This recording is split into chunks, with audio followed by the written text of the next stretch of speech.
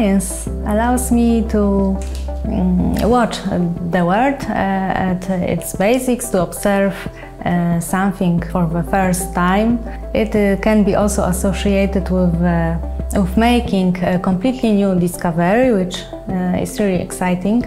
I love in Gdańsk the wind from the sea and also the numerous hiking trails in the Tri-City Landscape Park when I can hike, which is my hobby. Nature for me is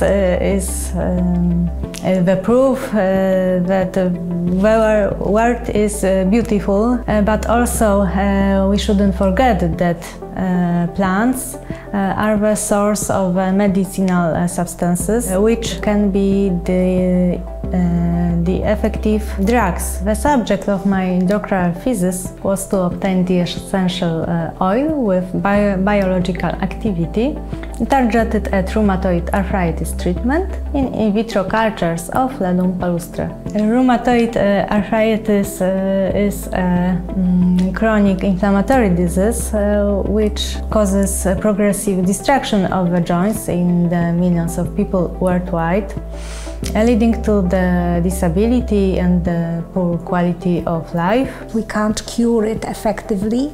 Some medicines are very toxic, and that is why we're searching for natural compounds which could be not as toxic and more effective. One of the plants which has been used for ages in the folk medicine to treat rheumatic diseases was Ledum palustre. The plant which grows in peat bogs is endangered species in Poland. The modern research confirms also the valuable biological activity of this plant and especially of its essential oil.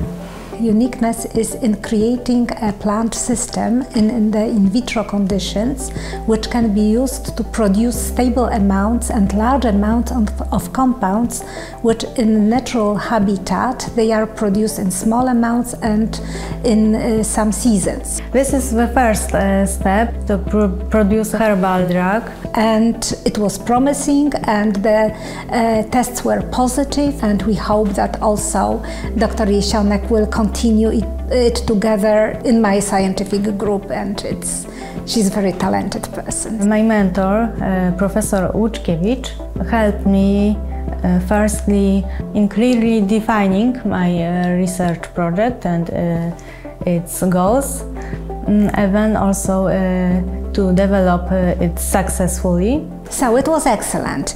It was quite flattering because it was her who found me, let's say colloquially. Yes, she came to my office and asked whether she could join my scientific group. So we started cooperating. Professor provided also guidance, training and support during all my PhD studies and also now when I graduated.